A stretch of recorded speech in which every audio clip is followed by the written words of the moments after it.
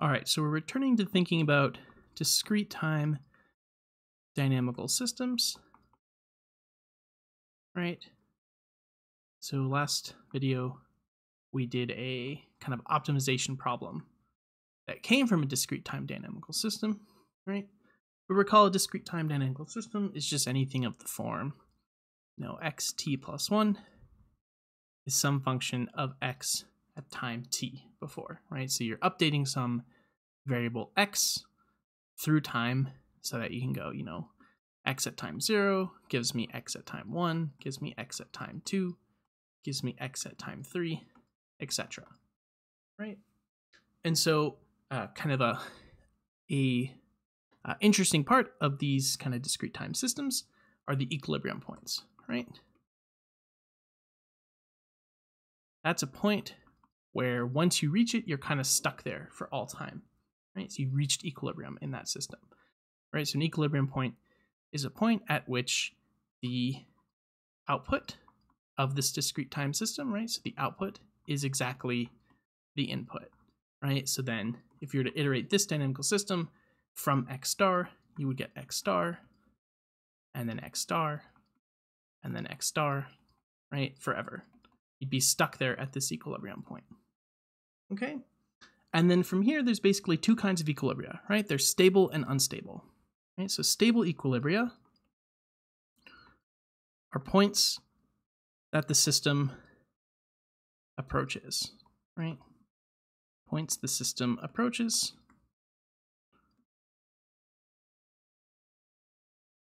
Right? Approaches.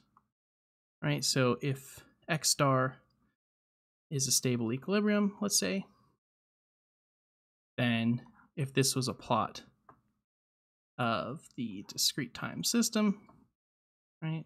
So this would be t, and this would be my x values, right? And let's say this is x star up here. Then our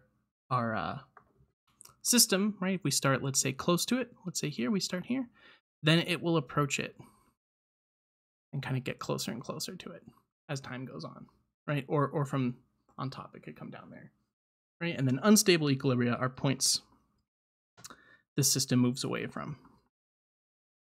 right? So points the system moves away from. And both of these have to be equilibria first. So they both have to satisfy, this equation here, right? So once you're at one of these equilibriums, regardless of its stability, you'll stay there for all time. It's just a question of what do trajectories nearby look like. So points the system moves away from are called unstable equilibria. So in this same sort of picture, right, I have my x star here, and it's unstable now. If I start nearby, I'm going to move away from it. So that's not the best, but here are my data points. They're moving away from this unstable equilibrium point. Okay, so this is my x versus t again. Okay, and so we saw this in our cobwebbing diagrams, right? So last time we did discrete time systems, we learned how to classify via cobwebbing, right? So we looked at these cobweb diagrams, and we were able to see whether or not trajectories close by moved away or towards these equilibrium points, and that's how we decided whether it was stable or unstable. So if I switch back over here, so this is 0.75x plus 1.25. So this comes from that, this is like our lung model, right? And in this case, we had one equilibrium point at some value. And if we start, close to it, and we iterate this map, we move towards it. Okay, so we move towards about 4.86. Right? And if I start on the other side of it, so if I start like 5, I guess 5 is the equilibrium point here, right? So if I start away from 5, right? If I start above it, I'm going to move towards it as well. So we said this is a stable equilibrium point because trajectories that start nearby move towards it. And it's an equilibrium because if I start exactly at it, I stay there for all time. Okay? And then the stability comes from trying points nearby it. Okay, so then we had this other system here. So this was from kind of that mutant versus wild type bacteria problem. So here we have 2x over 2x plus 1.5, 1 minus x in the denominator. Right, and so this is the one that had two equilibrium points, one at 0 and one at 1. Right, so if I start maybe in the middle, we'll see, okay, which one am I going to go towards? And that'll tell us which one's stable. So if I start at 0.6, I actually end up moving towards this one here at x star equals 1. Right? So if I keep iterating this, I eventually get closer and closer to 1. If I start exactly at 1, we find that that is indeed the equilibrium point. If I start a little bit above it, even though it's not really physical for this example, you'll see that you move towards it. So x equals 1 is the stable equilibria here. Right? If I start close to 0, if I start exactly at 0, we stay there for all time. Right? But if I start a little bit away from it, we actually move away from 0 towards the other equilibrium point. So 0 is unstable. Let's write that all down. Right, so we had these examples from before. Right, so they had this example, the lung model. You remember we had, C, T plus 1, the concentration at breath T plus 1 is 0.75, concentration at breath T plus 1.25. So this is like inhaling some fresh air with a different concentration of maybe oxygen is what we're tracking here, right? And so we saw just from the diagram I just showed that C star stable equilibrium was 5, and it was stable via cobwebbing, right? So that's what we just showed. Another example is from this mutant versus wild type bacteria fraction. Right, so these are videos from, I want to say like module 2 or 3, wild type bacteria population fraction. Right, so the fraction of this was, fraction of mutants in the next generation was 2 times the fraction of mutants in the previous, divided by this kind of total fraction, where this came from the mutants that are growing, and then this came from the non-mutants that are growing at a different rate. Okay, and so we saw that this has two equilibria, P star equals 0 and P star equals 1. And we saw that this one was unstable and this one was stable via the cobwebbing only. Okay, so let's go back and look at these diagrams and just think about what does the shape of these functions look like, right? If I go back to this mutant example, I have two equilibriums. I have one that's stable and one that's unstable. And what's the difference between these graphs, right? If I look over at the stable one, we can see it crosses the identity line, the red identity line, and it kind of crosses it from above, okay? And if we look at the other one, right, I'm going from left to right, the update function crosses the identity line from below, okay? And so if I look at a different system, where maybe now instead of looking at the mutant fraction, I'm looking at the wild type fraction, right? So it's the same parameters, but now I'm looking at the opposite fraction. So it has 0 and 1 are the stable and unstable equilibrium here, and they're in the opposite order. So I have 0.6, let's iterate from here. It goes to 0, right? Because now the mutants are dominating, so the fraction of non-mutants or wild type bacteria is going to 0. So this is our stable equilibrium now, and x star equals 1 is the unstable. And what's the difference here? Well, the difference here is this update function is now crossing the identity line from above, and the unstable one is crossing the identity line from below. Okay, so that kind of gets us to a nice rule about this. So if I switch back over here, right, this cobwebbing technique comes from the way that our update function crosses the identity line, right? So when the update function crosses the identity line, right? Right, so the update function again is, xt plus 1 equals f of xt, right? So when we're plotting it in the xt versus xt plus 1 plane, this is the red one. The identity line is then xt plus 1 equals xt, right? That's the line that goes straight through the middle from when you cross it from above, it ends up being stable. And when you cross it from below, that point is unstable. Okay? And so what does it mean to cross the identity line from above? It means that to cross basically y equals x from above, it means that the slope of your function at that point has to be less than 1, right? It implies that f prime of x star, right, the update function at the point where we're crossing, that equilibrium point, the slope of that has to be less than 1, okay?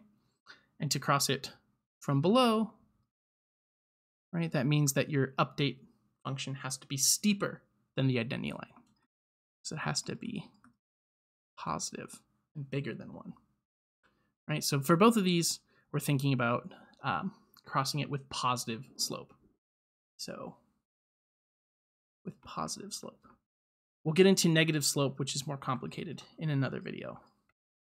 So when your derivative at that point is positive, then you check whether it's less than or greater than 1, and that'll tell you whether you're crossing above or below the identity line, and that tells you the stability, okay? So this brings us to the stability criterion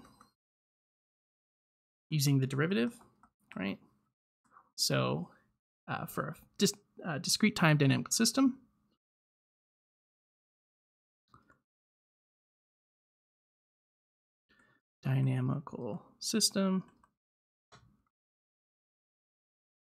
xt plus 1 equals f of xt, right? So some update applied to x at time t. Let's make this more clear. Xt. Okay, for a discrete time dynamical system, an equilibrium x star, recall that, x star is equal to f of x star, right? That's how you find these equilibrium points.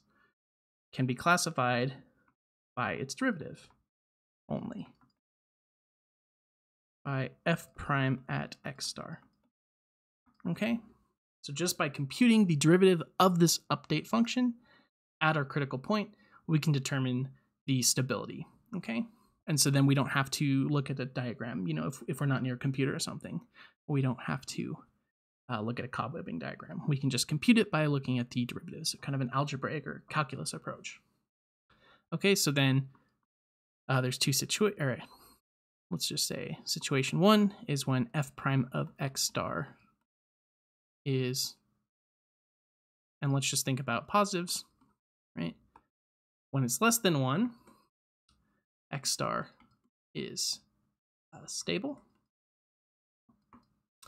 And 2, when f prime of x star is bigger than 1, x star is unstable. Okay?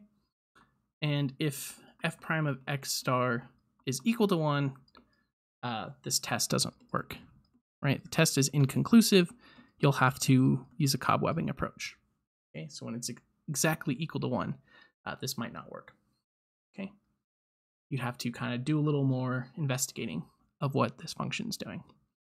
And for f prime of x star negative, we will get to this later. Okay, so there is kind of another set of conditions when that slope is negative, but we'll get to this in another video. Okay, so just for right now, there's these two conditions. When it's positive and less than 1, that means our derivative, or our critical point, that equilibrium, sorry, is stable. And when that derivative is bigger than 1, it's unstable, right? So I can do a couple examples here. Yeah, let's just do a quick example to confirm these ones. So let's look at the lung model, right? So let's go back to the lung model. Let's do it in blue, right? So go back and up to that example above, lung model CT plus 1 equals 0.75 CT plus 1.25, right? We said that there is an equilibrium at C star equals 5. So to check, right, this is f of CT. To check the stability, we just need to look at the derivative, okay? So f prime of ct, we take the derivative of this with respect to that variable. That is just a line, so we just get 0.75, right? Which means that f prime at c star, right, which is f prime at 5, is still 0.75, which is positive and less than 1, right? So 0 f prime of c star is less than 1, so c star is stable, which is the same stability that we got from cobwebbing, but now we don't have the cobweb. All right, let's do one more example from the mutants. I think it was population fraction. Right, so this was p at time t plus 1 is 2p sub t over 2p sub t plus 1.5. 1 minus pt, okay? And so we'll call that f of pt. Right, we said we have two equilibria, one at p star equals 0, one at p star equals 1. Let's classify them using this new stability criterion. Right, so let's take the derivative of that function. So f prime of pt, okay? Well, it's a quotient, so we'll have to use the quotient rule, right? So it's low times the derivative of the top, so low d high. Derivative of the top is just 2 minus high 2pt. D low, so the derivative of the bottom, so this is just going to be a 2 here, and then a minus 1.5 for the other part. So it'd be 2 minus 1.5. All that over the denominator squared. Right. Low d high minus high d low, square the bottom. And away we go. All right, so then let's just clean this up a little bit. So this is 2pt plus 1.5 minus 1.5 pt times 2. So let's go 4pt plus 3, 1 minus pt. And then here we'll just factor that out. 2 minus 1.5, sorry. 2 minus 1.5 is 0.5 times 2 is 1. So I just get a minus pt. I'm not going to change the bottom because I don't want to factor that out. But we could. It wouldn't be too bad. But I don't think we're going to need to because we know that the bottom squared is going to be positive, right? No matter what. So let's just clean up the top a little bit more. So this gives us 4pt minus 3pt minus pt. So it's 4pt minus 3pt minus pt, and then plus 3.